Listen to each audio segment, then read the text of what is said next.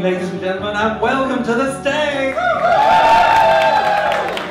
I want to reach out to the world and say hello there. Oh, hi. My name is Miss Hope Springs, and I've been entertaining. I hope I've been entertaining. I've been doing my best. What a fabulous night. Here, right above the Curtain Theatre where Shakespeare and his wonderful band of players trod. Well, I thought there were there's a plethora of different acts.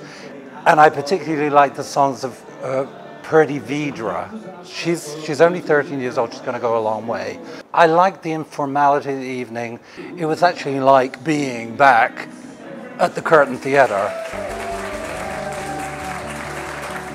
You know, so many varied acts, so I really enjoyed it and being part of it. Is this a party which I see before me? It was good fun. I mean, I was surprised because I didn't know what to expect. Belly, come here, the man. Me have did not get me crave this still.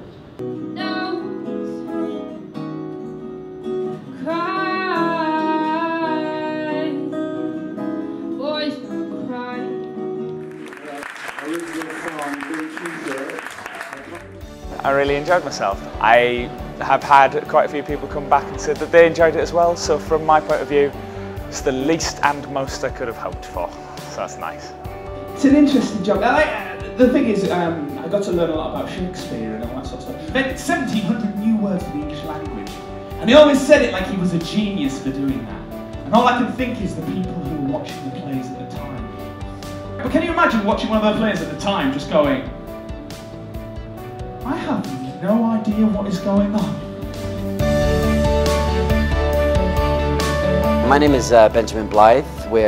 I'm with the Shoreditch Shakespeare Company, Malachite Theatre, and we did a couple of scenes from Richard III tonight. The connection between Shakespeare and Shoreditch is a really incredible one. Raising that awareness of Shakespeare, Shoreditch in the public consciousness, I think, is really important. And that's the sort of thing that events like tonight will really help with. Really exciting space, a really exciting development, and it leaves a great option open in the summer for some amazing performances to come back to bring the space back to life, which I think is hugely exciting. I'm the artistic director of Shakespeare.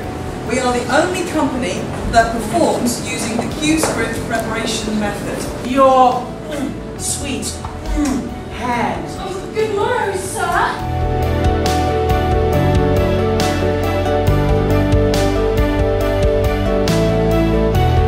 My name's Owen Bishop.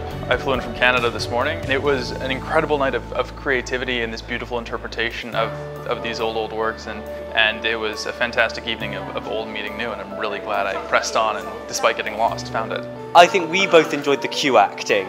I think personally I'd say the alternative cabaret, because it was just so out of there, and seeing this bald man sort of shed his skin and come on to different costumes, it was just mind-boggling, and I thought, you know, fantastic fun, yeah.